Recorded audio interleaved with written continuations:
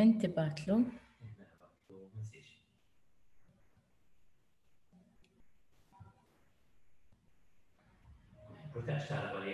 لا لا لا هنرى كيف هنطلع شو اسمه. اول شرحت منها عنده هيك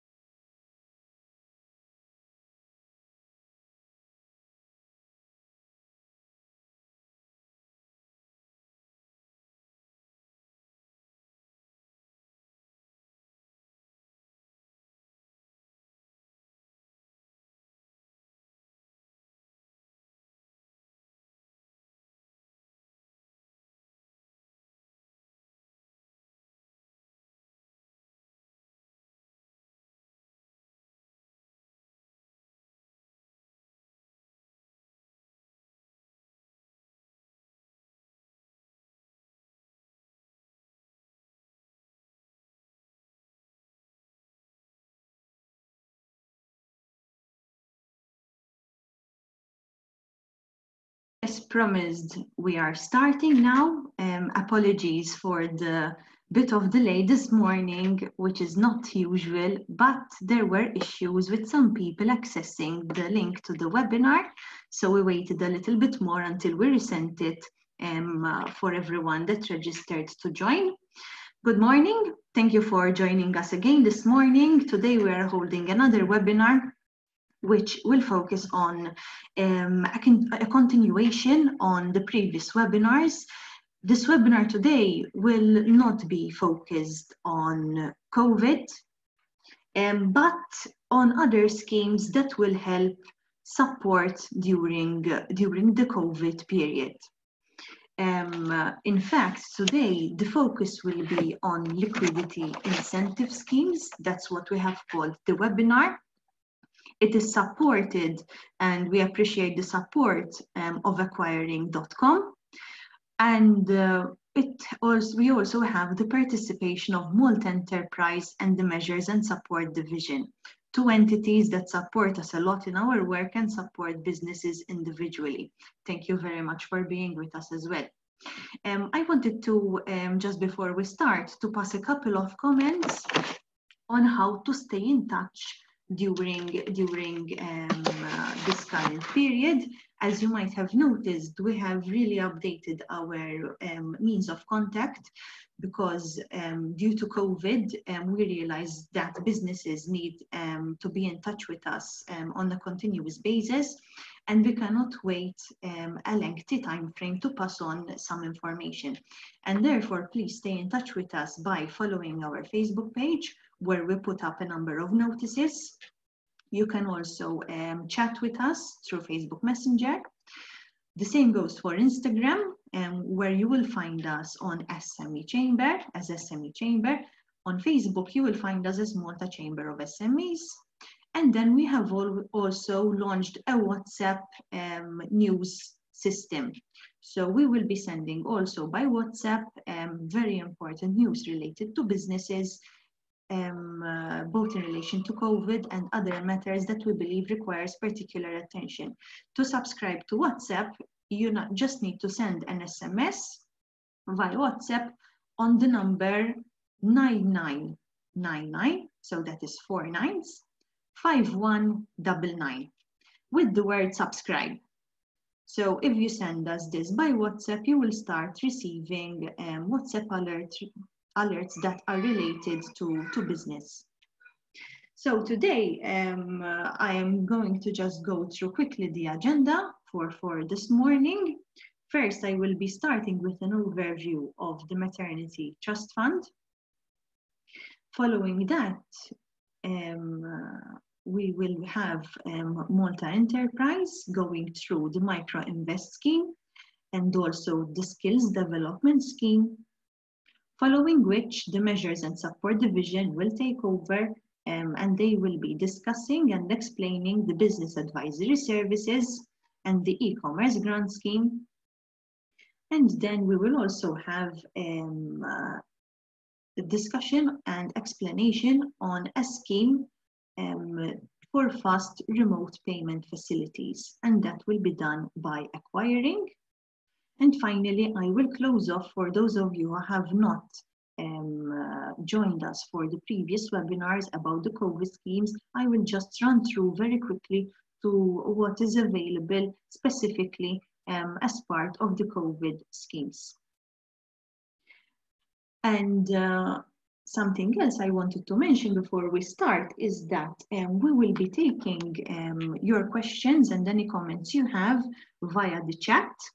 Something important that you need to do is that when you are writing the chat, there is two, and you have to select all panelists and attendees so that everyone can see the questions and we do not have a repeat of questions or comments that you will be posting. So please use this chat. After each intervention, I myself will be looking at the chat and posing the questions that you would like to make to the speakers. And we will take it like that, step by step, going through a presentation, taking a set of questions. If we get a lot of questions and we do not manage to answer them all, don't worry. we will get back to you with the answers following the presentations, following this webinar. Okay, so I am going to start with the first scheme that we have on our list this morning, which is the Maternity Trust Fund. Now, this is a bit of bad news for businesses employing only male employees, because it is a scheme that can be made use of if any of your female employees went out on maternity leave. So basically this came up because in July of 2015, the government came out with an initiative and said in order to limit what it felt was discrimination towards women, because maybe employers might have preferred employing men because of the maternity repercussions on the businesses, because you have an employee that goes out on maternity leave. The government decided to put an increase on the NI of 0.3%, which everyone has been paying on each of the employees, being male or female, since July 2015. Now, this created a fund. All this money started going into a fund, which is called the Maternity Trust Fund. And the aim of this fund is to lower the burden, so to say, on employers for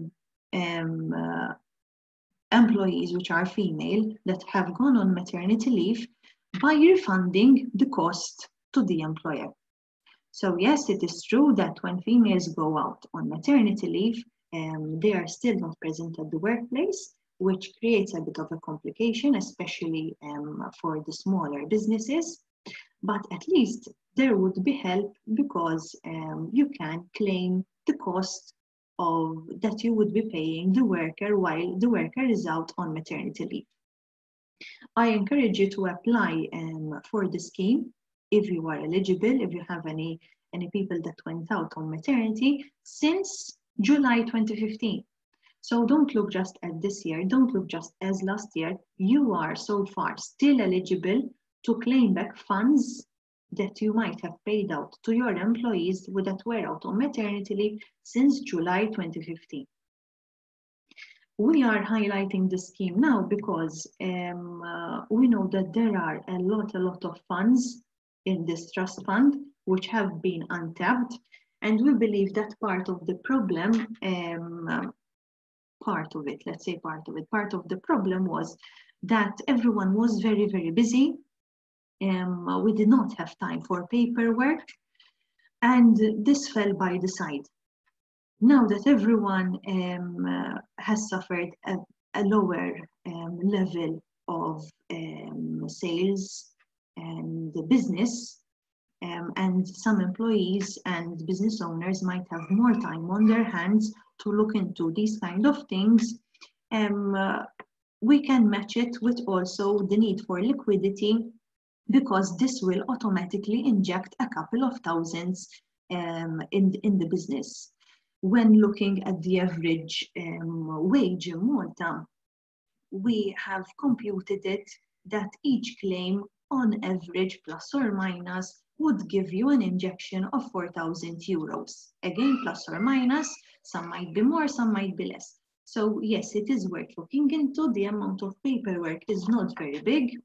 You can get in touch with us to help you with this as well. It's part of the service that we give as an organization. And within weeks, you will get this cash injection, which I believe is very important in the current situation. So first of all, you will need to have an EID to be able to access the application of the scheme. But where you don't have any ID, we have a facility to submit it on your behalf as well. So if you don't have any ID, don't worry, we will get all the paperwork and submit it through our own system. What can be claimed? What are the eligible costs? This is also very positive because the basic wage is claimed in full. You will get also pro rata of the statutory bonuses and allowances and the portion of a NI that was paid by the employer. All these covering a full 14 weeks of pay during which the employee was out on maternity leave, and something that I forgot to mention, also on adoption leave. So if you have had anyone since July 2015 that went out on maternity leave or went out on adoption leave, you are eligible to claim back your funds under the scheme. Something else that I wanted to mention is that, for instance, we had a case ourselves that one of our employees was on maternity leave just before the scheme was launched. So she went out on maternity leave in June 2015, and the scheme came out in July 2015, just a month after. We were also able to claim the costs of maternity from July onwards, so even those costs can be claimed. Yes, the documentation, I am just going to go through the documentation very quickly just to give you an idea of what documentation will be required for the scheme. But again, who is interested, please get in touch with us and we will send you the full list of documentation and how we can help you apply and everything. You will need the FS5s of the employees during the pregnancy period, so before they went out on maternity leave. You will need the pay slips covering the 14 weeks because this is by refund. So after you make the payments to the employee and the maternity period is concluded, you are eligible to apply to get the refund back. You will need the Jobs Plus list. We can help you get this as well, even though today you can get this online. The FS3 of the employee, if it is related to adoption, the adoption certificate, obviously your bank details so that the government can pass on the funds, and then some minor things such as the date of birth of the child and when the employee went out on maternity leave.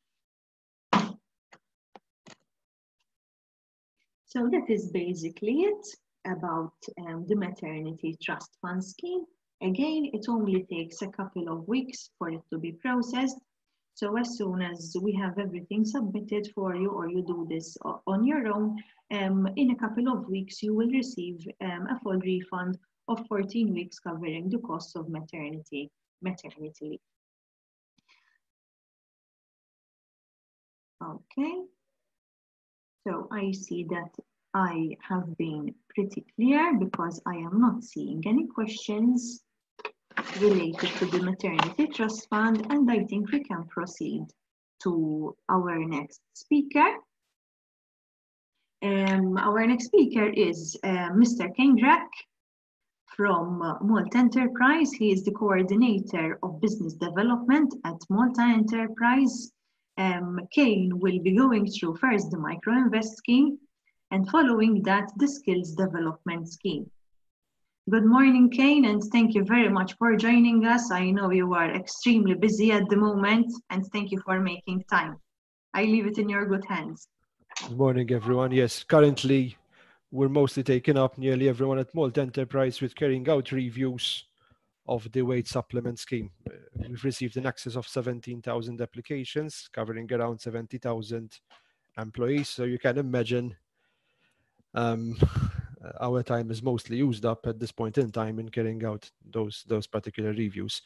Before starting to explain the micro-invest scheme, I'm noting a very interesting comment by Stephen regarding the lifetime of the micro-invest certificate, whether this will go beyond the 3 years, given that most businesses will definitely not be absorbing and making use of the tax credit, given that next year they won't have that much or if any taxable income.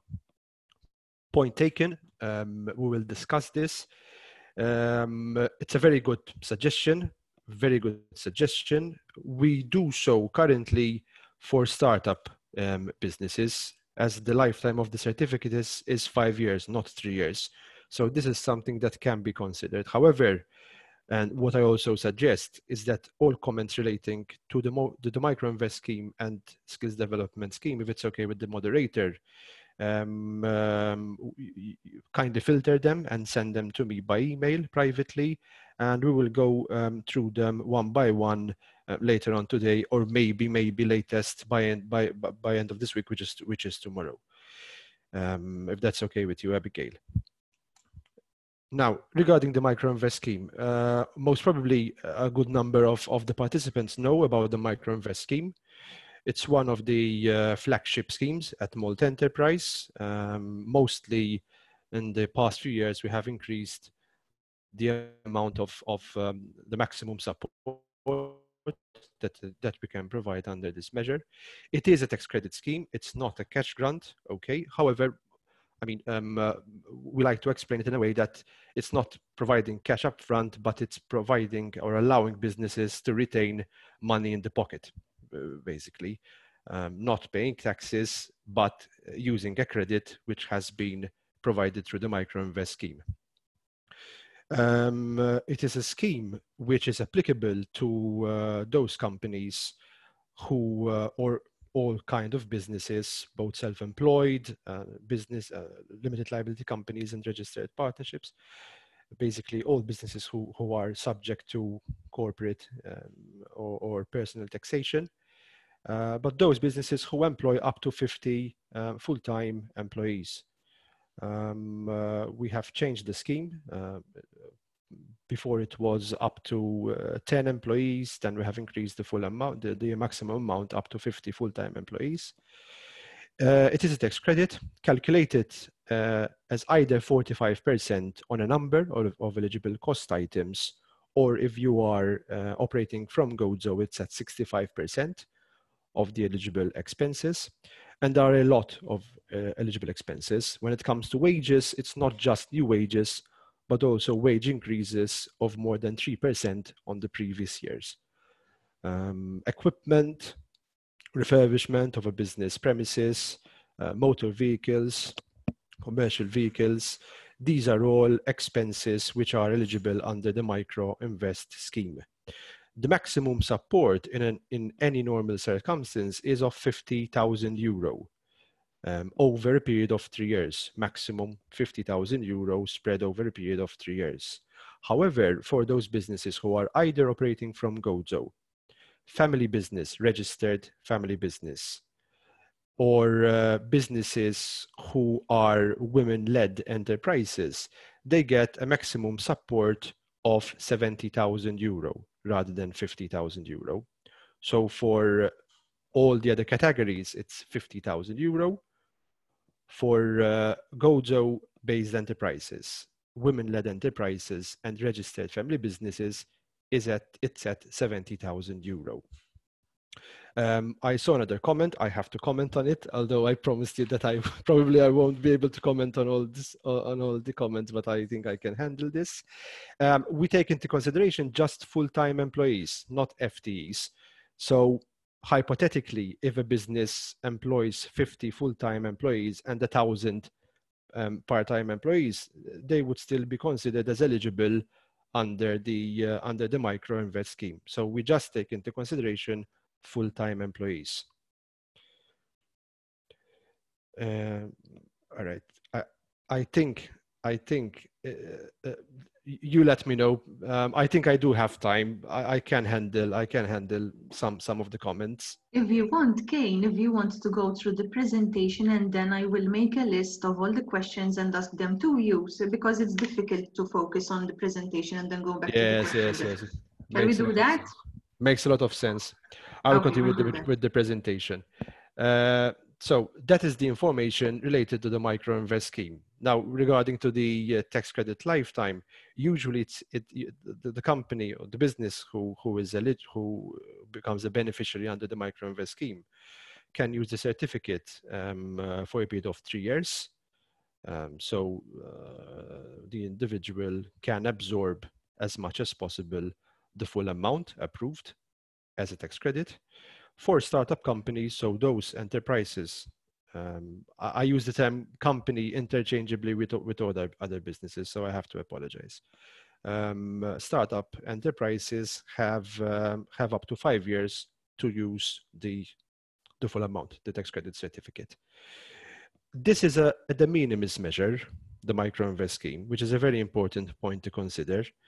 And I think Moira from the Measures and Support Division will also make a reference to this de minimis regulation. So the microinvest, any support on the microinvest has to be deducted from the maximum de minimis assistance allowed over a rolling period of 3 years. As most of us know, there is a limit of 200,000 average on a rolling period of 3 years. So any de minimis measure is taken into consideration and is accumulated with other de minimis schemes that were approved for that particular undertaking. That is all when it comes to the micro invest scheme. A lot of businesses use the micro invest scheme. It's been going on for a number of years now. We're nearly 10 years into the scheme, so it's been quite used.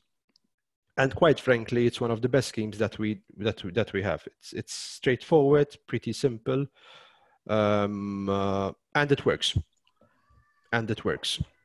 I mean, getting a tax credit of a maximum of 50,000 euro rather than spending them on taxation, but using them to reinvest in your business, I think it's quite a good measure. Okay, so shall we take a couple of questions related to microinvest scheme? Yes. How do you deal with companies forming part of a group, especially in relation to the headcount? Now, in relation to the headcount, what we are taking into consideration when it comes to the microinvest scheme, we look at linked companies. Now, what I mean by linked companies. So if I receive an application from company A, for example, we see that if there is 50% shareholding by that business in another undertaking, those two entities are considered as one in terms of the micro invest scheme. So it's just 50% plus. If it's less than 50%, we still review it under the micro invest scheme. However, what it does impact what it impacts is the maximum support allowed under the de minimis regulation.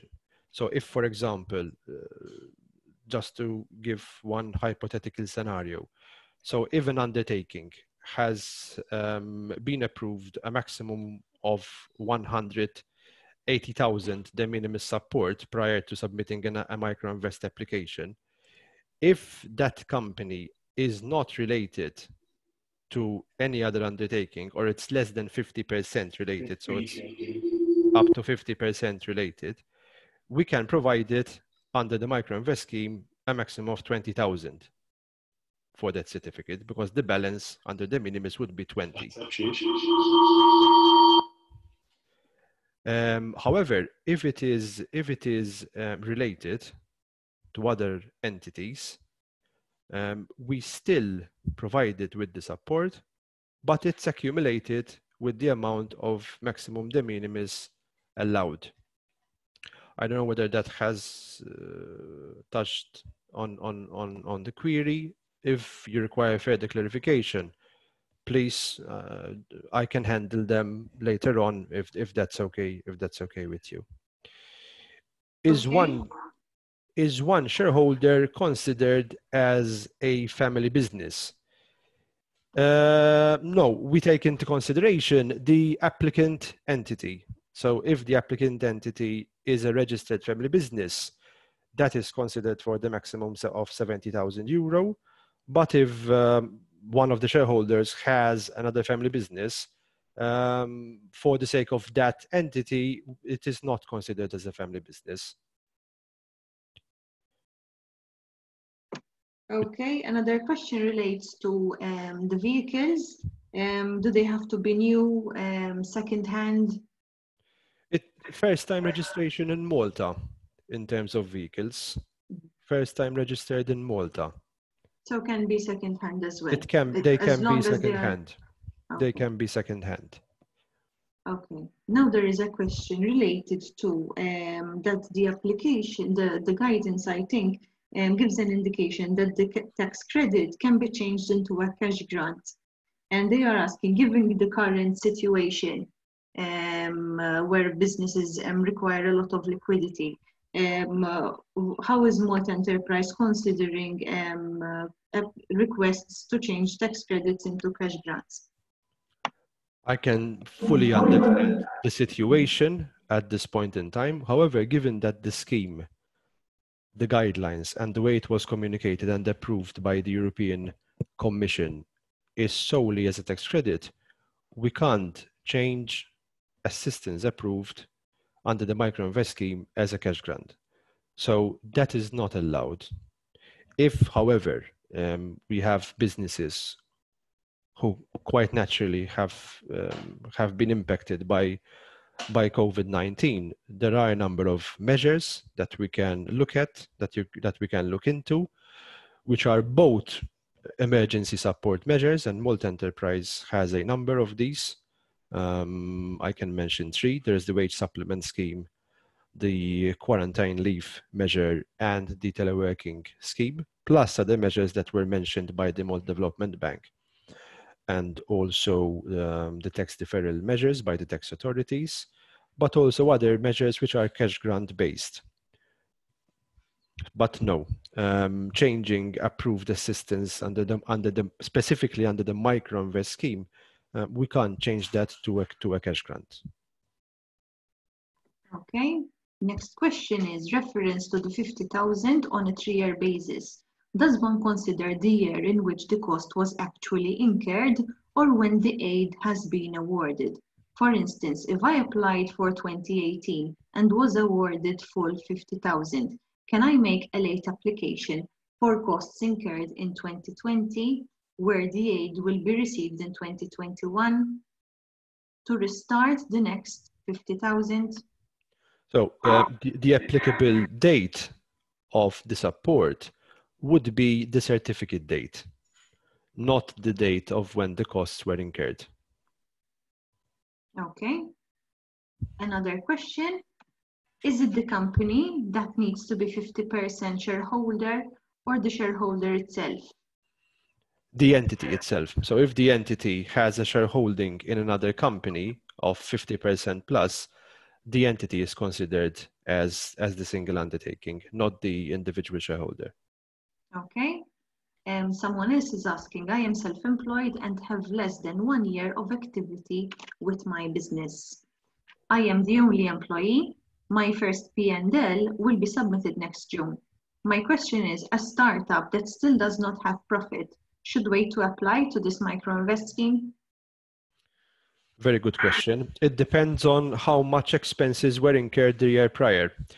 Because, and I think I failed to mention this, which is, I think it's the most important aspect of the microinvest scheme. Eligible cost items are cost items incurred the year prior. So every year you submit an application for expenses incurred the year prior. Currently, you submit an application for costs incurred in 2019. So if your first year in operation carry out the majority of the capital expenses or the other operating expenses which are eligible under the scheme, I suggest that you do submit the application. Remember, especially for startup entities, you have 5 years to use the scheme. However, there is also the possibility to submit a late application later on in the year. Because the way it works is that if you submit the application by the first deadline, for self-employed, now it's 30th April for this particular year, it was extended. For companies, I expect that we are going to extend it as well. But if you submit the application by the first deadline, the certificate would be issued in time to use it for taxable income of 2019. So year of assessment 2020, base year 2019.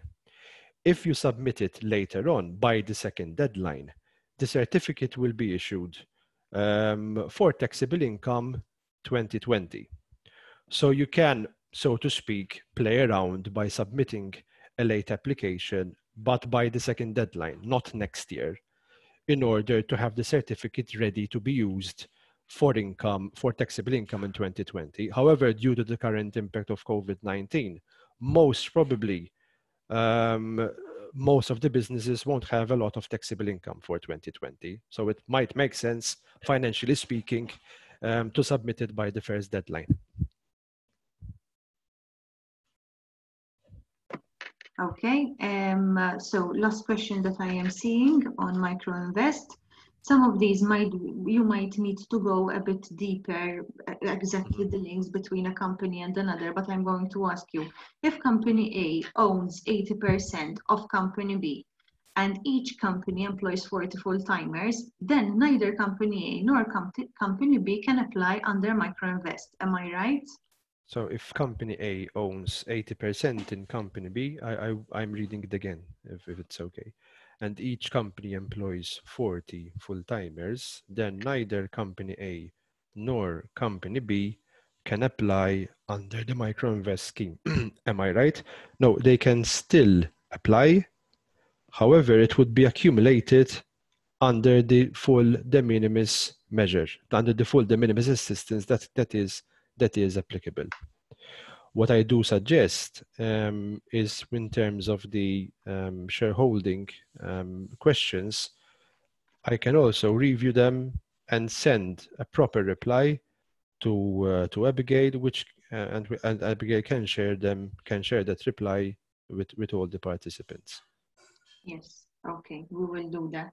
Because So, I can prepare also sort of a table and how it works with all the details in this table. okay, very good. Thank you for that, Kane. Shall we move to the next scheme, which is the skills development scheme? This skills development scheme, unfortunately, wasn't used that much. And I say unfortunately because at a point in time when we can definitely use this scheme in spite of everything that is going on at this point in time, shows us how important the skills development scheme is, and I will explain why in one simple sentence. This scheme, or another version of it, was used when there was the financial crisis in 2008, when a number of companies used to put their employees on a 4-day week, and the 5th day was used to carry out training for their employees. At that point in time, most companies were given assistance in terms of a training aid scheme, something like that it was called. So this scheme shows us that if your activity has been impacted and there is not much going on in terms of operations at this point in time, you can invest in upskilling your employees and at the same time getting government assistance under this measure. At this point in time, the skills development scheme, although in principle it can either be considered as a tax credit or in some aspects it can provide as a cash grant for this current period, assistance will be given always as a cash grant if you are upskilling your staff. So that is food for thought. You can, instead of laying off people, so to speak, although I'm 100% positive that no employer wants to lay off their employees, you can provide a training program, even remotely. Obviously, we are accepting that as well at this point in time. And you get support under the skills development scheme. So apart from explaining how it works, I suggest that please do come forward and as SME chamber, provide me with the contact details of interested parties so we can take this discussion even offline. Now, how does it work? The skills development scheme, in principle, it's a measure that can be used by employers to upskill their employees. Anything that has to do with upskilling your workforce is mostly eligible under the skills development scheme. All sectors are eligible. There is no one sector, apart from very few, and I can mention them, but even in most of the cases, there are other ways how we can support, but in general, all sectors are eligible, even retail, if that is a question that I have to answer later on. Even the retail sector is eligible under the skills development scheme. In-house training is eligible if you're getting if you are getting a private service provider to carry out the upskilling, the training program, that is also eligible.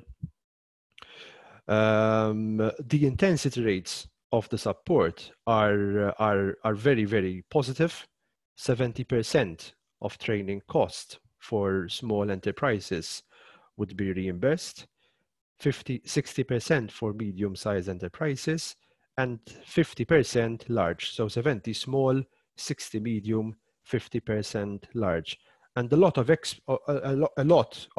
expenses are indeed reimbursable costs. So we have consultancy costs going into developing the training program, wage costs for those employees during the contact hours, during the training hours, wage cost of the trainer if the training is being carried out in-house, hourly cost of the training service providers.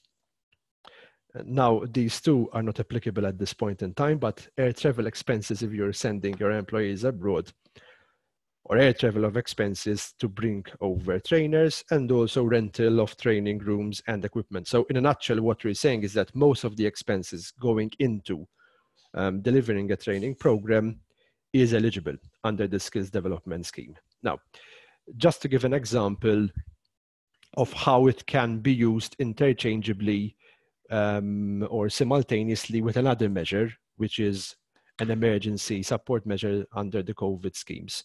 At this point in time, Malt Enterprise has the teleworking scheme. What we're calling is that if an employer has a teleworking agreement with his employees and carries out some expenses,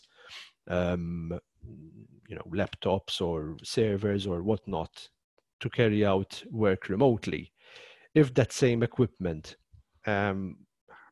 is going to be used to provide upskilling or training to the employees, the employer can apply for the teleworking scheme when it comes to the equipment or the software, and also to the skills development scheme in order to sustain the operating costs when it comes to wages. So that is a way how we can use both the skills development scheme and also the teleworking scheme in order also to assist in terms of the capital expenses that need to be incurred at this point in time. That is the skills development scheme. So the strong points of the measure, in my opinion, are the intensity rates, very good intensity rates. So 70% for small, 60% for medium, 50% for large. All sectors, or 95% of economic sectors, are eligible, and usually all costs related to the training program are also eligible. Thank you very much for that, Kane. In fact, yes, I am hearing a lot of people are telling me that they are using this time to train their employees, and I am pretty sure that they are probably not making use of the skills development scheme, and we will do our effort as well to push the message across, because I agree with you. There is no better time, I think, to do something like this. And the aid intensity is quite significant. And from what you are saying, you are quite flexible as well on the training programs, which makes it very accessible and attractive for businesses. Mm-hmm. Okay. Could it be used for the training of a self-employed? Let me just check something And on in the that. meantime, I just want to make a note because we are receiving also, but I realized about this a bit late. Questions through the question and answer. I know it's called question and answer, but we are using the chat because we cannot monitor more than one question window at the same time. So please use the chat. Any questions that were unanswered related to the maternity trust fund and others, we will be sending you a reply via email. Don't worry about it. Sorry, Kane. Self-employed persons are also eligible. Quite naturally, the self-employed person has to employ others in order to be eligible for this particular measure. And if they want to get training for themselves, Kane? They wouldn't be eligible under this particular measure because it's intended for employees. However, as we all know, there are always ways and means with multi-enterprise in order to get assistance, maybe under another measure, which we can discuss at another time. Yes. Okay. Thank you for that. Can the skills development scheme be used to cover the expenses which were necessary to train staff to work from home? As I briefly explained before, if the employer is going to incur capital expenses at this point in time, they can use the teleworking scheme in terms of equipment. Mm-hmm. Then the time used to train staff, you can apply for the skills development scheme, but not on the capital expenses. Yes. Some businesses have invested in new platforms that require maybe staff training to know how to use to the full these kind of platforms. So yes, very pertinent, I guess. Can you please remind us briefly the difference between the EU definition, small, medium, and large enterprises? Up to 50 employees, it's small enterprises. Up to 250 employees, it's medium-sized enterprises. 251 plus, it's large enterprises. Thank you for that. Would the skills development scheme compromise any other assistance under COVID scheme? Very good question indeed. At this point in time, since there is the wage supplement scheme, which technically speaking, it will definitely result in a possibility where you get the skills development scheme for the contact hours for training, and at the same time, those people may have been included under the wage supplement scheme. That would constitute double funding, strictly speaking. However, the way that we are working is that the employer would apply first and foremost for the wage supplement scheme, and we will carry out the review and carry out the approvals, issue the approvals under the wage supplement scheme. However, if there are additional contact hours which are used for the skills development, we can also accumulate that amount with the full support being given. These are not de minimis measures, so there is no capping of the 100,000. That's a very important point as well to mention. Okay. As for the training, can it be used for any kind of training, or does it have to be MQF rated? No, it has nothing to do with MQF rating. It's upskilling your staff in order to improve either the product or service that the entity is into.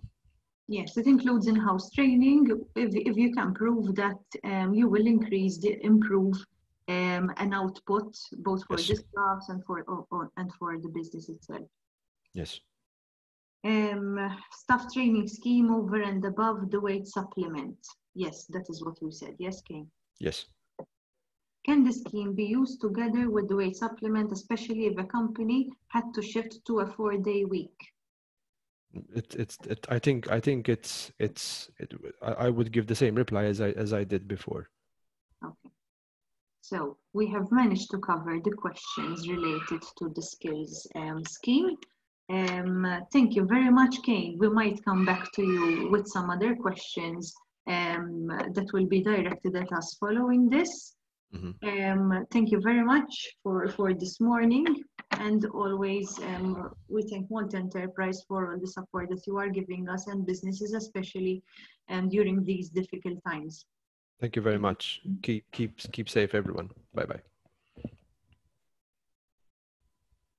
Okay, so now I am going to move to Ms. Moira Attard. Moira is the Director General of the Measures and Support Division.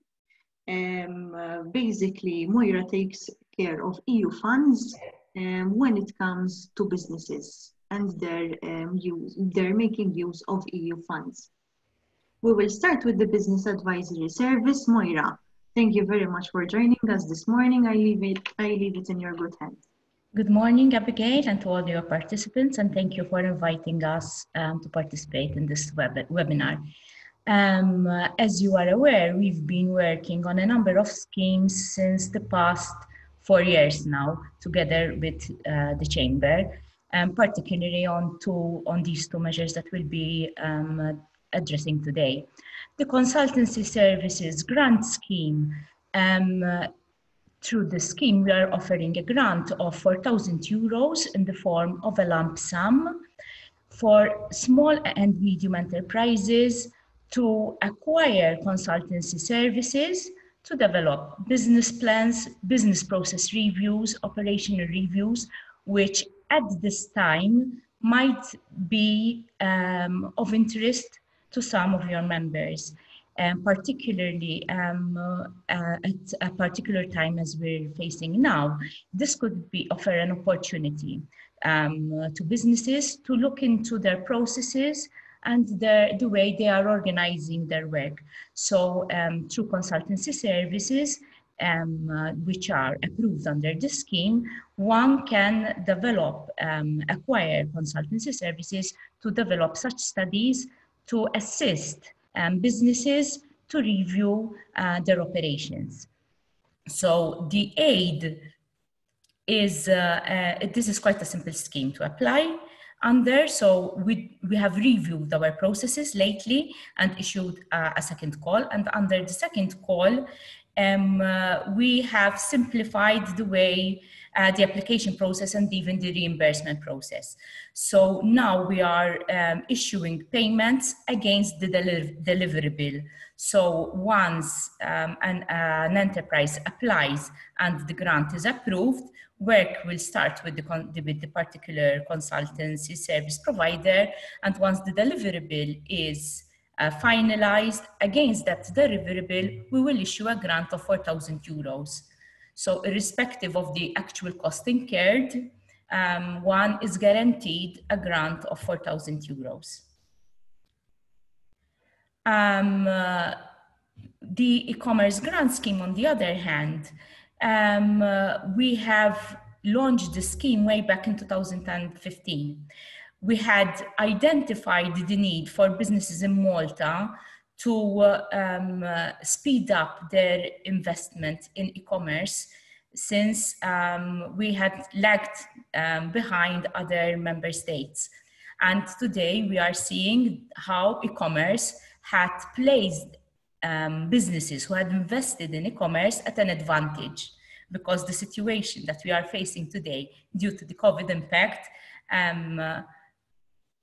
put enterprises that would have that had invested in e-commerce at an advantage against others, because they could reach out to their clients in a manner which is more safe, considered safer than what we were used to through the traditional means.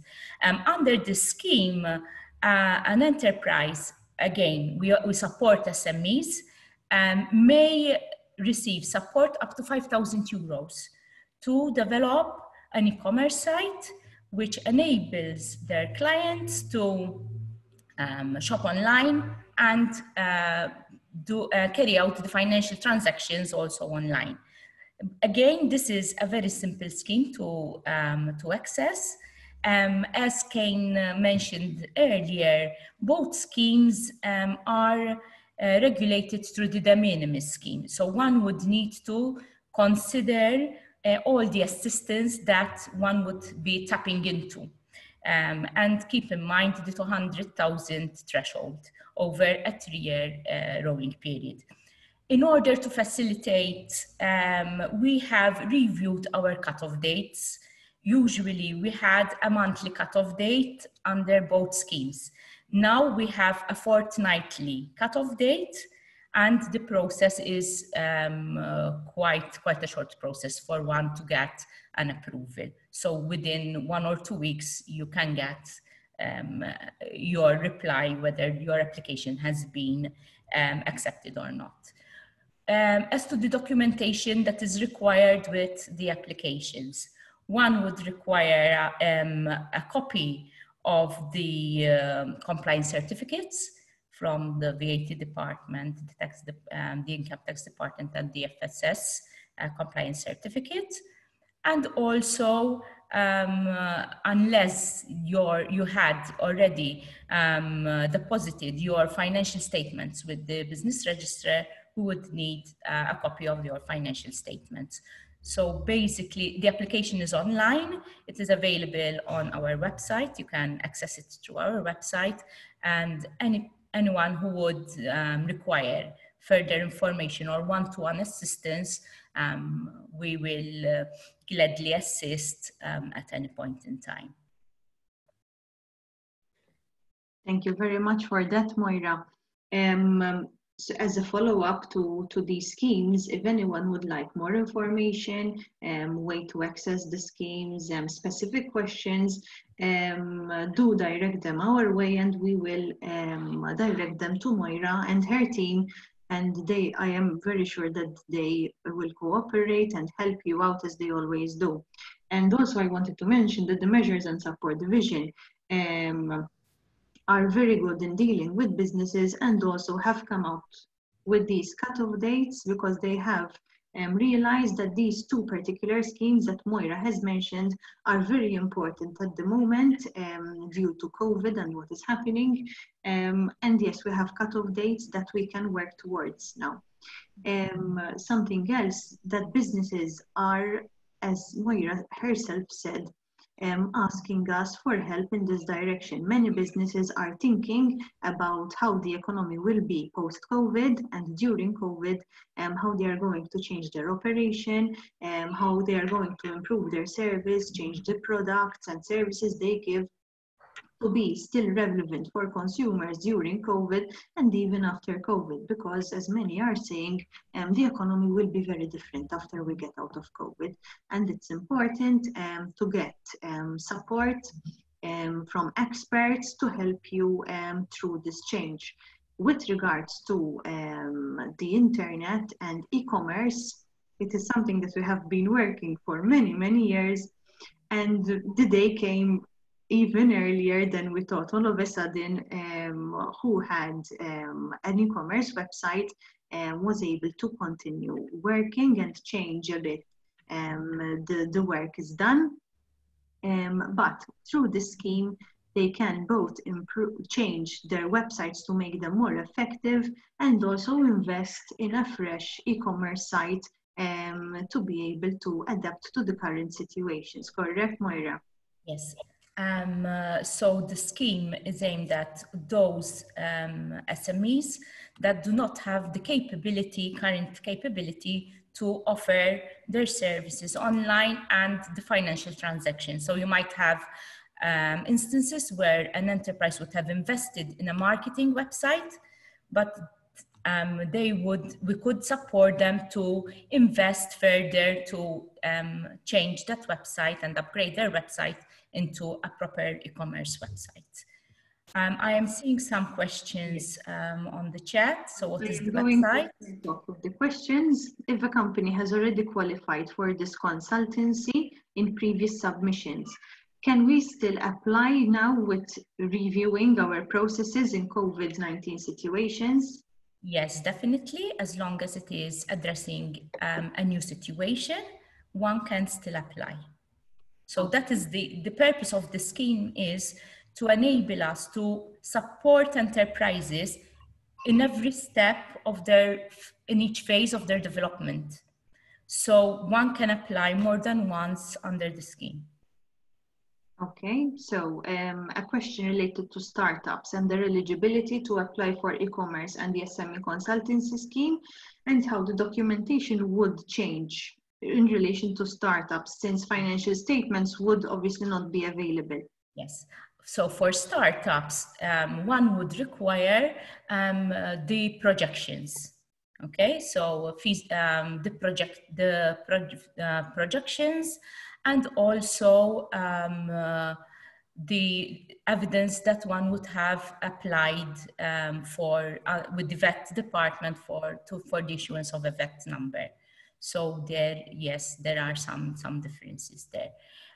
In the case of self-employed persons, which I hadn't mentioned, one would require a copy of the last 2 income tax returns, which were filed by that self-employed person.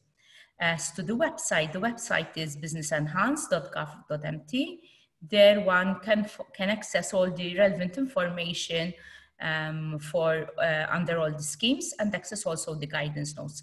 But through our help desk, we are also offering one-to-one remote meetings where we can guide enterprises step by step through the application process. Okay, someone is asking about the timing, whether to apply before, whether is it by reimbursement, how long does it take? Yes, so it is very important that, since we are supporting enterprises through the European Regional Development Fund, so there are additional regulations to what multi-enterprise has, which we need to also observe. And yes, one would need to apply prior to the actual initiation of works or services. The assistance is in the form of a reimbursement. So one would need to have carried out the consultancy, incurred expenditure, and then a reimbursement is issued. The process is quite efficient. So currently we are experiencing a timeline under both schemes of not more than 2 weeks to issue a result. And once all the documentation is submitted through a claim for reimbursement, within three weeks, one should have been reimbursed for the expenditure. Okay. And someone is asking, just as a side note, we had this experience in the past where people tell us, listen, I cannot stay applying before, I really need it now. And in that case, there are other schemes that are available, which is the micro-invest, which Kane mentioned earlier from multi-enterprise. So you need to see exactly, compare the aid intensities and what works for you best. Someone asked whether they can finance the development of an application. Yes, one can be assisted to also develop an app. But our experience is that generally SMEs are opting for responsive websites. So one would develop a website, an e-commerce website, which would also offer the same user friendliness through different devices. So, but an app can also be supported. Someone is asking, what about e-commerce sites such as Shopify? Will this be part of the scheme? Well, it would affect the amount of grant that one would benefit from, because most using Shopify, it's a license that you get, and then the work that is required to upload the catalogs, and would incur very minimal expenditure, I believe, to apply for under the scheme. So one should think about and look at what is best for their particular situation and assess under which schemes to apply. So if you want a quick fix and opt for Shopify, maybe the e-commerce grant scheme would not be the best option. Okay, thank you. Another question is, if I am currently benefiting from a micro-invest scheme at full de minimis level, can I also apply for an e-commerce grant now? Yes, as long as you are within the threshold, the eligibility threshold of 200,000 over a 3-year period. Okay, something that might be worth mentioning, but this we don't have confirmed as yet, is that there are discussions with the European Commission in view of COVID to maybe extend the de minimis, at least during the current time. But so far, this is not confirmed as yet. There are just discussions. Is this a first come, first served, or the funds unlimited? No, funds are never unlimited, unfortunately. It is a first come, first served basis, but we do have funds available, and I believe we have funds available and we can assist quite a large number of applicants. So under the scheme there, we had budgeted 5 million euros, and there are still funds available under the scheme. Very good. Thank you very much, Moira. And thank you to the Measures and Support Division. Thank you. You are always there to help us, and I am sure that you can go to them with questions related specifically to your businesses, and they can help you around with your applications and to fit you in the best way possible. Thank you very much, Moira. Thank you, and stay safe. So now I am going to include in our discussion our Vice President Marcel Mitzi, who, as you probably know, he is our person related to championing IT solutions for businesses, and especially our face with regards to e-commerce. Am I right, Marcel? Yes, yes. In fact, for me, good morning, everyone. Because I've been preaching for everyone to go online, and now all the businesses that have an e-commerce presence already are basically the top selling businesses on the islands. That's what has happened. The panic buying that we started with has now shifted to online buying. In fact, I'm seeing as well that a lot of business owners who didn't use e-commerce themselves to shop for their families are now using it and have realized that how strange it is that you go online and you find only one company selling the product you want, which has goods on its website with prices to help you make the decision online at that time. I'm also extremely happy to see that Moira saying that it has been speeded up. It's something we have been trying for a long time to speed it up, because before they were taking quite a while, unfortunately. I do this work myself as well, and I've seen clients who are now at the moment very happy, because obviously they were selling. Online you always sell a little here and there, but the difference between then and now is absolutely astounding. As well, there's also a side effect at the moment that goods from China, through eBay especially, are taking much longer than usual. In fact, the dates they give you nowadays are delivery in September. So obviously there's a shift to buying from either locally or at least from Europe. And the COVID-19 has pushed even more to local buying, because even if you need to buy an essential item at the moment, you have to actually use online. If you go to certain stores here in Malta, you cannot actually buy things which are not essential, except online. So whether you like it or not, you have to start using an online system. This is something which is doing a lot of good, because people who were never acquainted with online buying are now actually doing it. We're even seeing, for example, chat systems like Facebook Messenger and chat systems within websites, which are all of a sudden are starting to work a lot as well, because obviously people, rather than phoning, it's much easier to use a chat system. One piece of advice for people who are thinking of starting a new site, the biggest work to start a new site has to be done by the site owner and not by the web developer. Okay, it's very easy to say I'll start a site now. At the moment, most of us are at home, and you have time to start collecting the images of your products, selecting the products that you're going to put online, etc., etc. Ideally, your website will eventually be linked to your stock control system, and everything happens automatically. But maybe if you want to get it done in a hurry, at first you don't do that, and then maybe do it later on.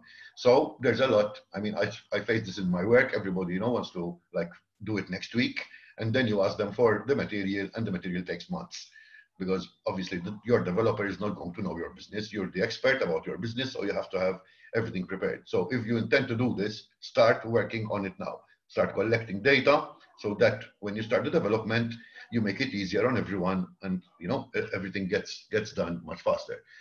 John from acquiring is going to explain to you a method of a payment system, which is something obviously you have to consider because you're going to get paid online. And some people, in fact, opt to not get paid online. They do deliveries and the payment is done. But obviously, at this time, COVID-19, the less contact, the better. So ideally, you get paid online, and obviously, you have to keep an eye on the charges so that your prices remain competitive. And that is what John is going to be talking to us about. Thanks for now. Thank you, Marcel. And now, yes, I invite John, Mr. John Patch, who is the Chief Officer Business Development at acquiring.com.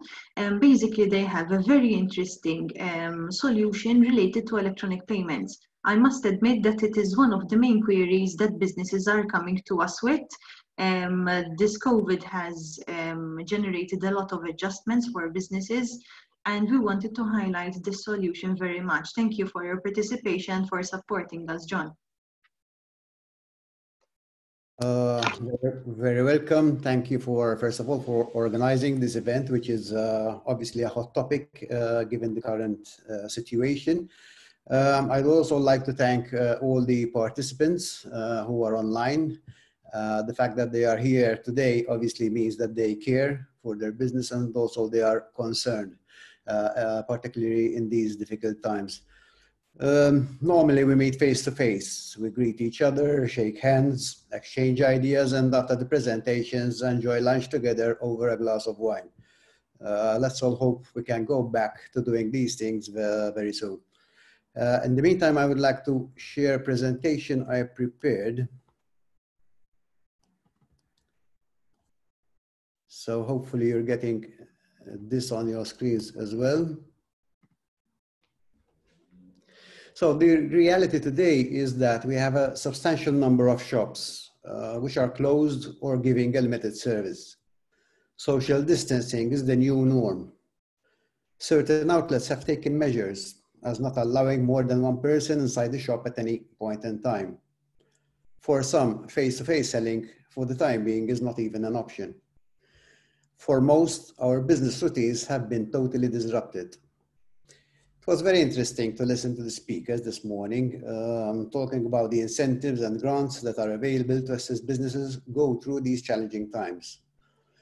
Some of these were about consultancy, others concerning human resources, whilst others were incentives directly aimed at helping businesses go online. This is called e-commerce, and is the main subject of my presentation today. While the incentives are aimed at helping businesses build and launch websites, these on their own will not lead to much business unless one can accept payments for goods and services. This is the fundamental difference between a website and an e-shop, the difference between just displaying goods and services to selling them. Accepting remote payments opens your shop 24 hours a day, 7 days a week, 365 days a year. Ensuring that customer experience is always of a high standard. They are always greeted with a smile, offered discounts, informed of new products, and other news the business wants that clients don't know about.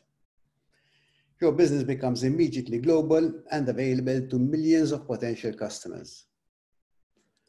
But whilst having a website is a nice thing to have, it doesn't mean that not having one prohibits you from making business.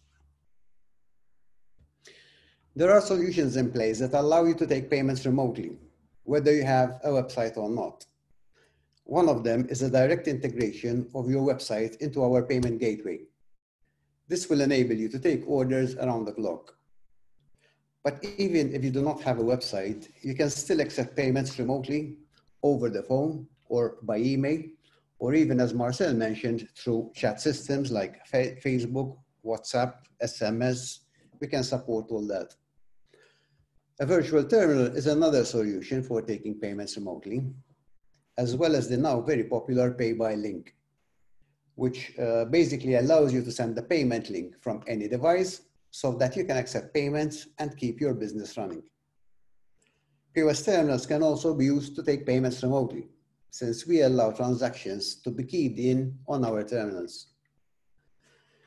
Let's take a quick look at the solutions you can adopt in these difficult times to keep your business going whilst your shop is closed. First of all, let's have a quick look at integrated websites. We offer different ways for you to integrate your website to our payment gateway. This could either be through an application programming interface, which we call API for short, hosted payment page, or by using one of the 4-4 shopping carts we support. This will obviously require an amount of development to achieve, but will eventually result in fully automated payments being handled around the clock. However, if you do not have a website or currently in the process of building one, you can still accept payments for orders taken by phone, email, or even, as we said, social media. Our virtual terminal was developed for this purpose to support payments for those businesses that do not operate through a website or who are still in the process of building one.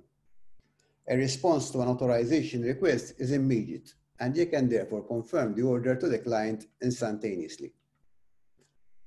No website is necessary. However, for this to work, you would need to receive the data from the cardholder to be able to capture the authorization on the virtual terminal.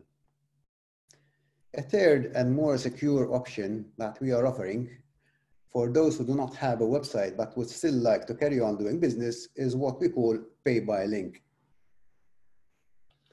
As the name implies, the payment is made through a link that you would send as part of an email or an SMS message, which may contain a quotation or information on your products. Once the recipient presses on the link, he will be redirected to our payment gateway, where he can key in his card number, expiry date, and CVV without having the need to disclose these to anyone else. Authorization is also immediate, and once approved, both you and the client will receive an email confirming that payment has been executed. As you can see, there are different ways of how we can support you to continue doing business in these challenging times. Finally, our POS terminals can also be used to key in a transaction. Fitted with a SIM card, you can also take payments when delivering goods or performing services to your customers. As you have seen, we have a number of solutions available for you to keep your business open even whilst your shop is closed. These solutions are not there only in times of crisis. We have heard Marcel saying that those that already have a website are the front runners in these times. So don't wait for another crisis to happen, please. They are there to give you a fast, secure, and reliable means of accepting payments at all times, whether through your website, your shop, through social media, or any other manner in which you would like to reach your customers. As we have seen, we can help you keep your business running at all times. Do speak to us, whatever your business is, whatever your concerns are. We are here to help. I thank you for listening to this short presentation and look forward to having the opportunity to meet you all soon in person. And yes, why not, toast to normality with a glass of wine. Until that day comes, please stay safe. Thank you very much for that, John. I think that everyone participating in this webinar appreciate the level of relevance of such services at the moment. And we are also collaborating with acquiring because of the great service and solutions they offer to businesses, and I must underline at very competitive costs. As you know, we know that this is something very sensitive for businesses, the level of costs such services come at, and acquiring appreciate this and have adapted their services and costs to be accessible for businesses at large. Some people are asking, first off, I would like to make a question myself, John. Some businesses would want to understand the level of security of such systems. You said by SMS and by email. I know that Malta is also moving maybe later than other countries towards this direction, but this is always a bit of a point of concern. With regards to security, all the transactions are being captured on our payment gateway, which is PCI compliant. PCI standing for Payment Card Industry.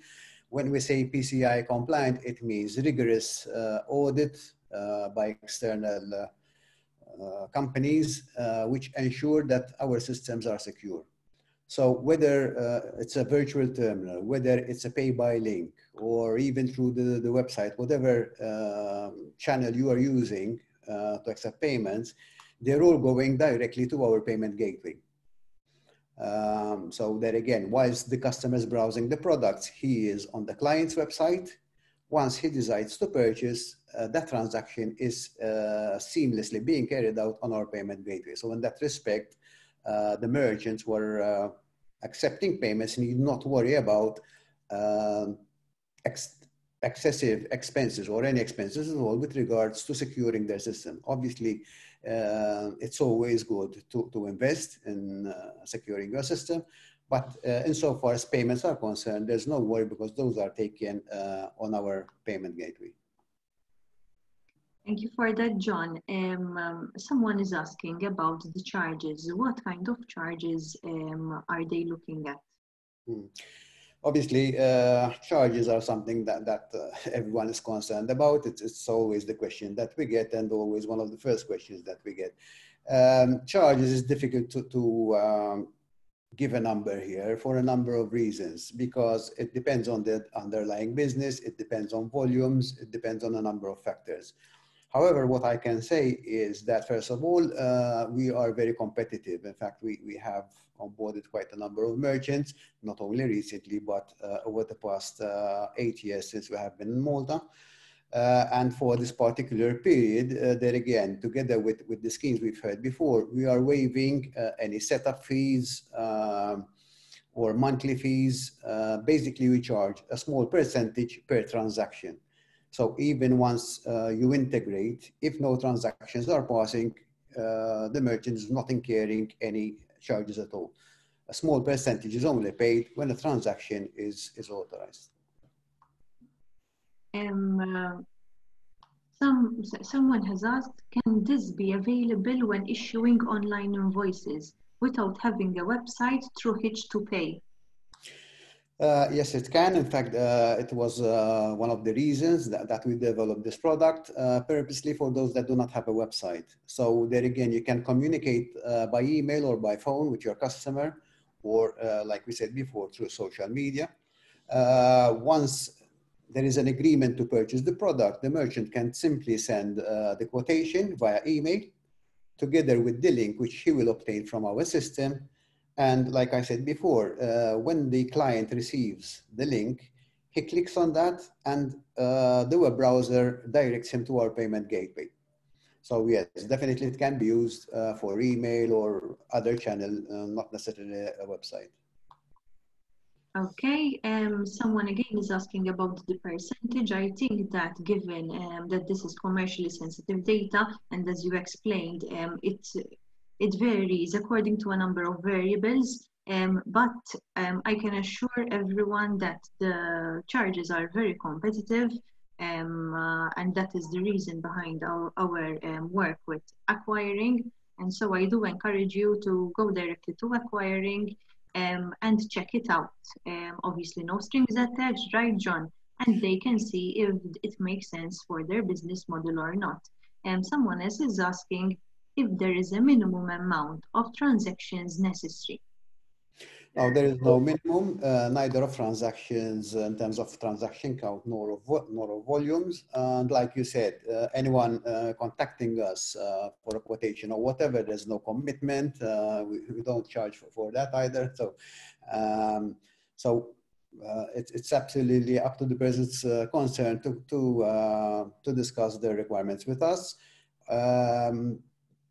The discussion should not be simply focused on the percentage, because if we just look at the percentage, then we might be going for the wrong product. So ideally, we discuss with the merchant, with each merchant, his business model, the market he wants to reach, whether it's domestic, whether it's European or global. And then, yes, finally, we discuss costs.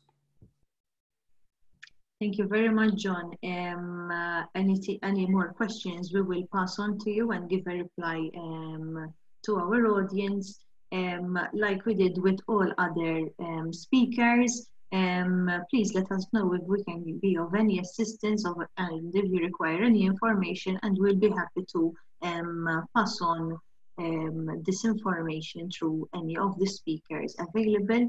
Thank you very much for this morning again, John, and for being with us. Now, quickly, I am going to go through, as promised before, I am going to share the screen from my end.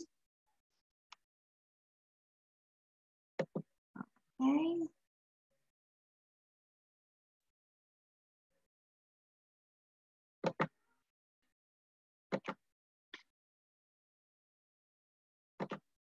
Okay, so I am going to go through very quickly, because I don't want to repeat the initiatives under COVID. We have gone through these in quite a bit of detail during the previous webinars. That is why I am not going to go through this level of detail, but whoever has any kind of question related to any one of the incentives for COVID, please do pass them on to us, and we will be happy to reply.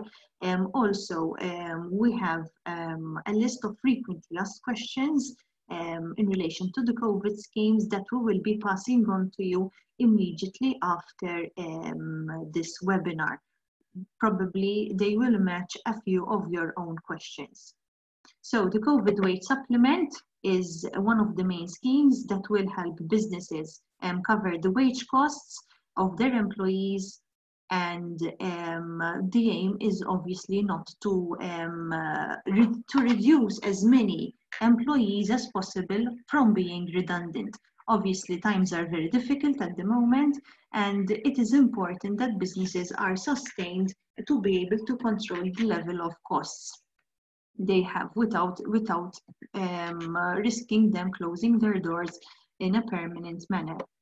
So first off, the important thing I want to highlight about the scheme is that you are all encouraged to apply if you have suffered some degree of loss because of COVID.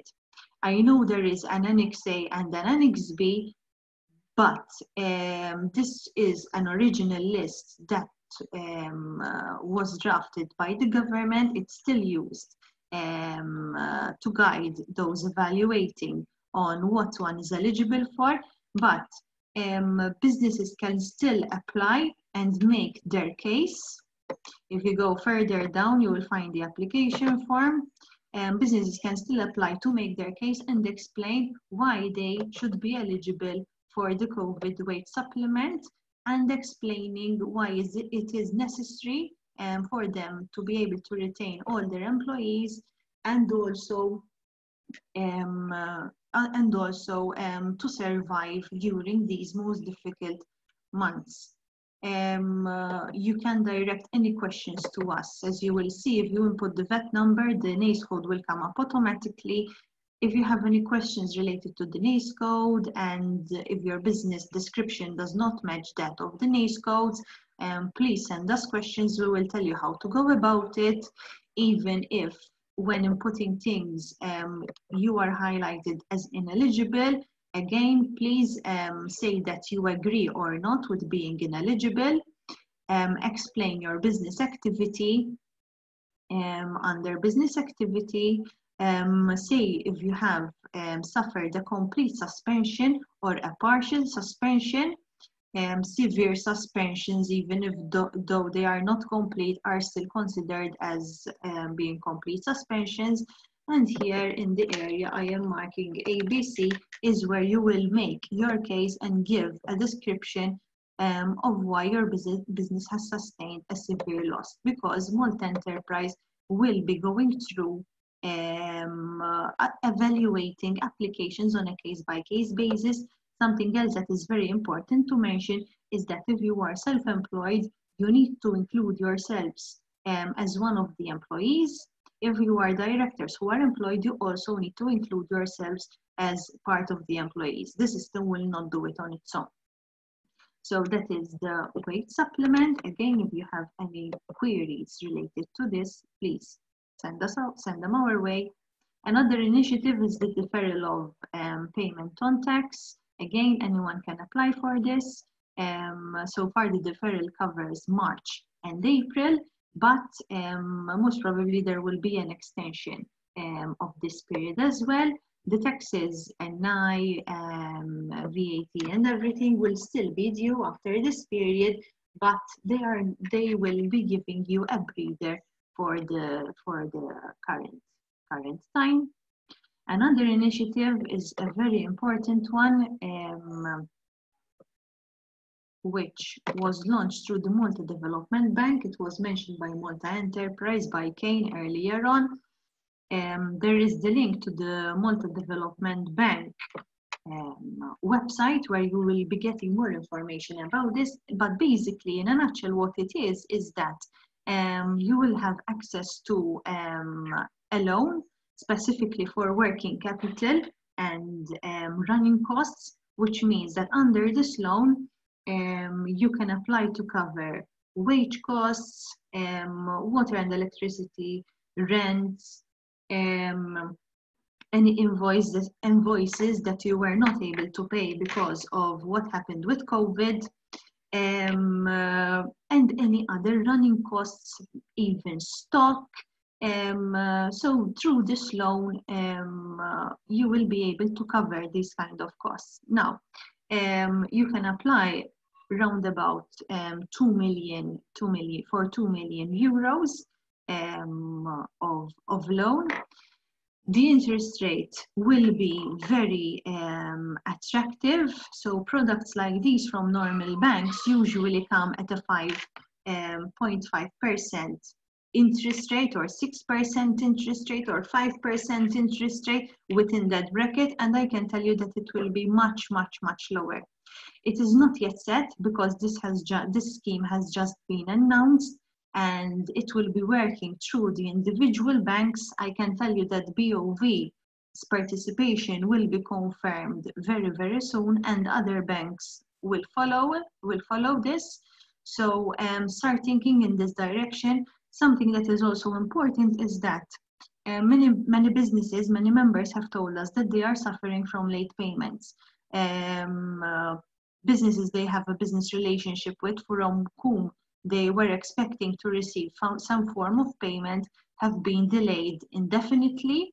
This is a scheme that you can encourage your business contacts to make use of, to be able to pay you. You should do this yourself as well to be able to pay other businesses, and that is how we get the domestic economy going and get the very necessary liquidity again in our businesses. Something else that I should mention is that this is heavily guaranteed by the Malta Development Bank. So you will be asked to put either a partial, very, very small, a 10%, covering 10% of the loan guarantee. And some banks are even saying that this partial guarantee will also not be necessary. Again, it is available by the banks, not directly from the Malta Development Bank.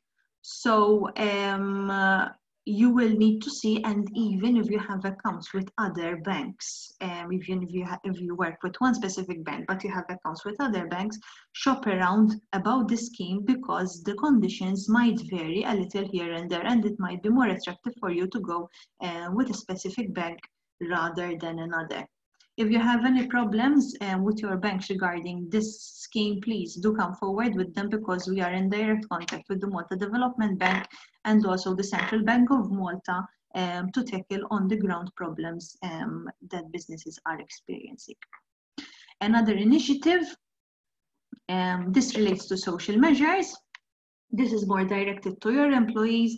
So if your employees are parents that cannot work from home, if they have any kind of disability, if they have been made redundant because of the impact of COVID, if they have been ordered to stay inside because they are vulnerable, they can all benefit from government funds by applying directly. They need to apply directly through the following link: socialsecurity.gov.mt. That is the website of the Social Security, and all the schemes are available there. So obviously, I know that these are difficult times both for businesses and their employees, and it would be very helpful if you direct your employees towards this channel.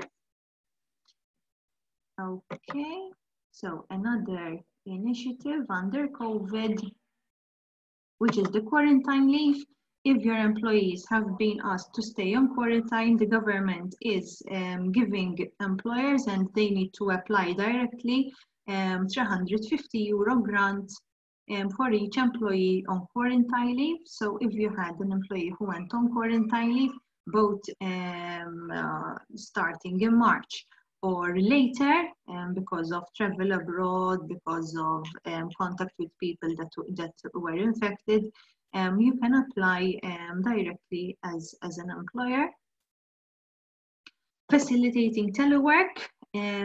We have mentioned the scheme as well today more than once. So any businesses that have invested in any teleworking equipment, specifically in relation to COVID, so this must be equipment, software, and other facilities and costs that were incurred after the 15th of February, you can apply for this incentive.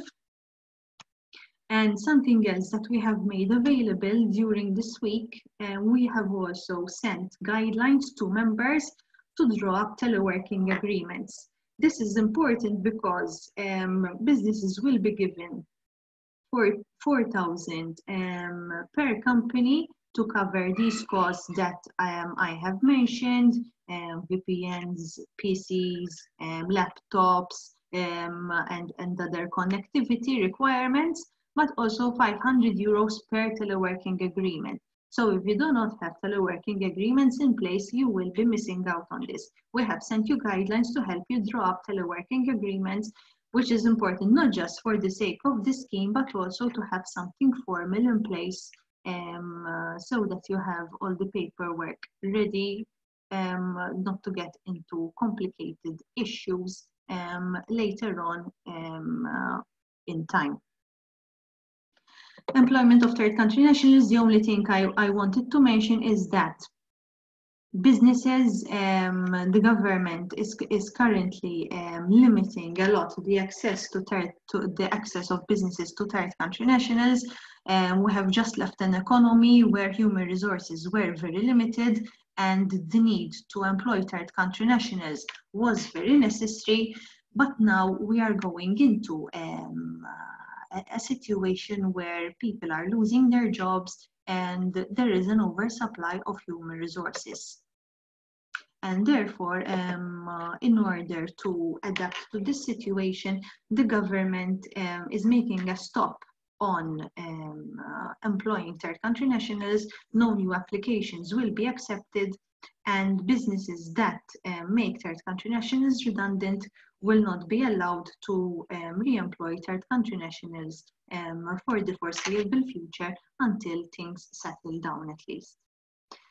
So I am going to see a bit if I have any questions before concluding. And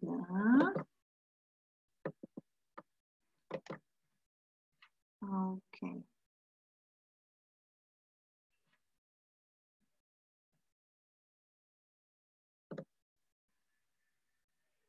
And there are quite a bit of questions.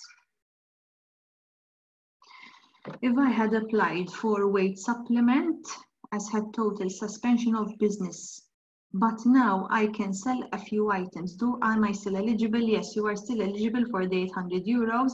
800 euros does not mean that you have to close totally your business. It does not mean that your employees get to do nothing, get stay at home. You are actually encouraged to try and keep on operations and keep your employees active.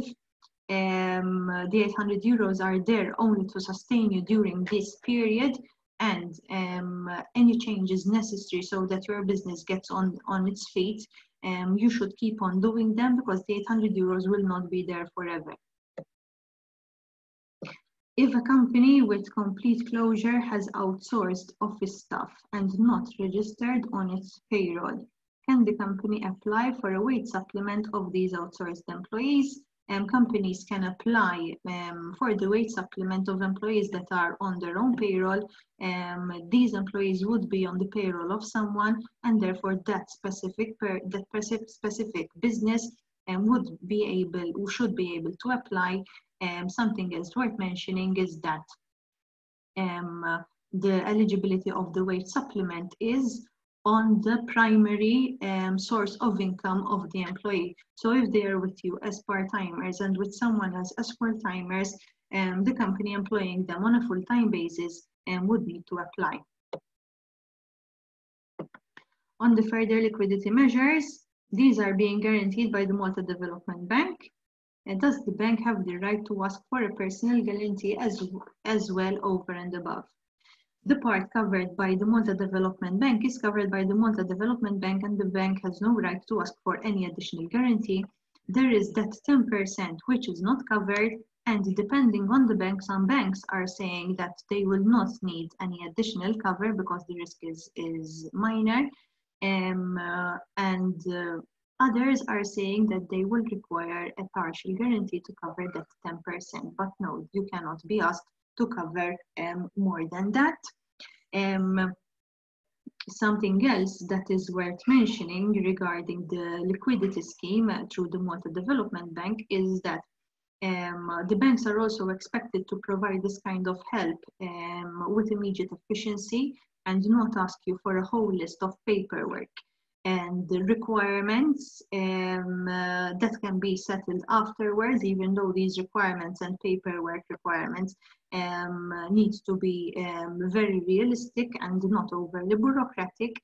Hopefully we will get some form, we are still discussing some form of a standard of what can be required as well. But as I said, the scheme is in its very first days of application.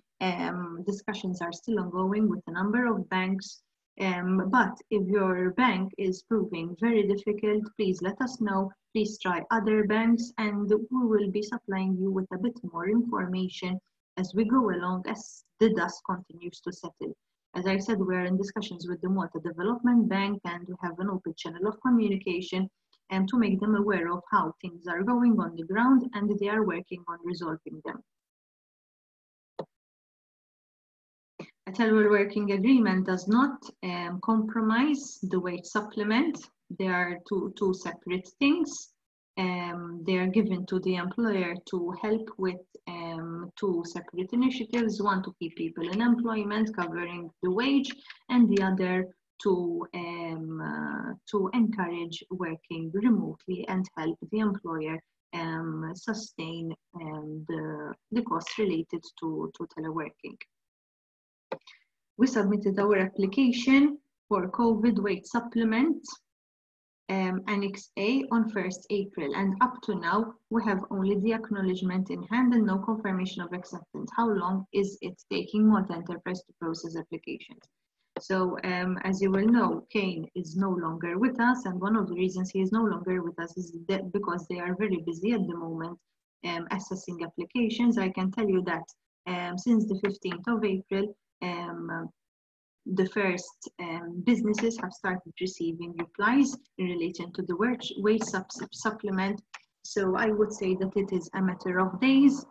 Obviously, the earlier your applications were submitted, the earlier you will be getting a reply, but they are processing them at a very fast pace as far as I am aware, from the number of responses we receive from members telling us that they have received a reply, and therefore a reply should be be given to you in the coming days. If, however, you would like to query this directly, there is an email address of COVID for Malta Enterprise. Let me see if I can make this available to you. Here it is. It's covid@maltaenterprise.com. Do quote the reference number received in your acknowledgement that you received from Malta Enterprise, and tell them and ask about what is the status of your application, and if you have any pressing worries that you want to make them aware of, do let them know as well. So this is the whole run through. I am going to pass again the word to Marcel for some concluding remarks from our side, who is our Vice President. Thank you very, very much for being with us this morning again, and now even afternoon. I hope you have found this session interesting. As I said, if you have any questions you want to make, please do pass them on. We will go through the whole set of questions, and if we have missed a couple, or because they require a more elaborate answer, and maybe it might be specific for businesses, we will get back to you with that as well. Okay, let me see if Marcel is on. Hi. Oh, Marcel.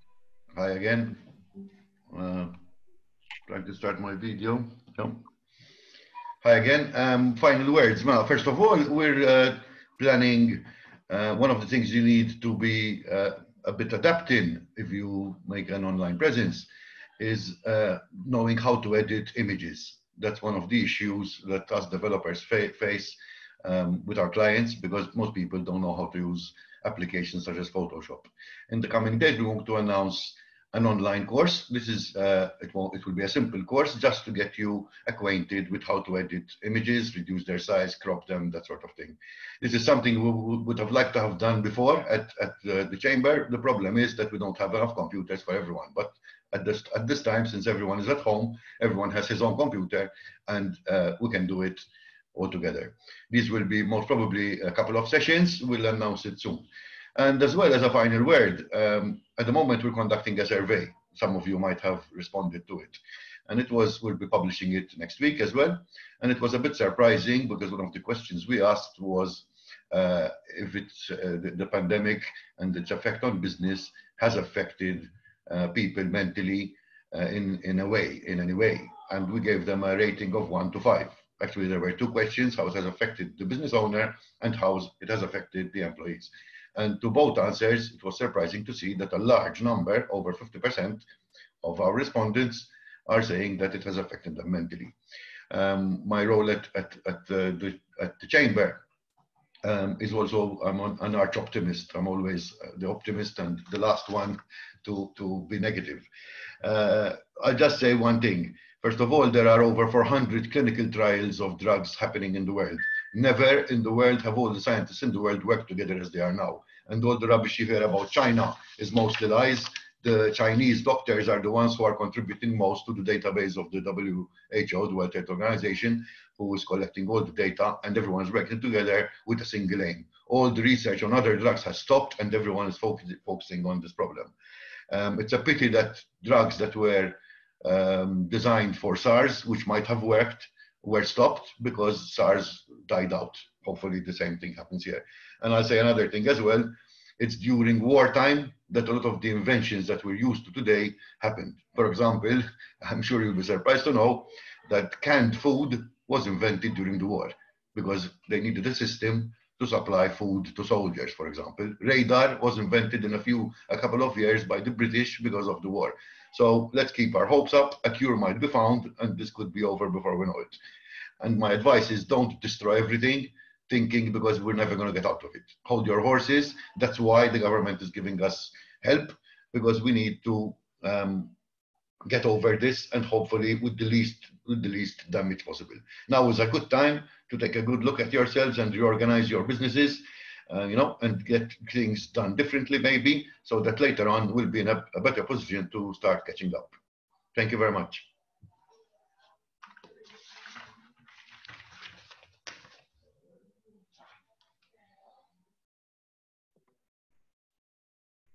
Bye and thank you. Have a good day.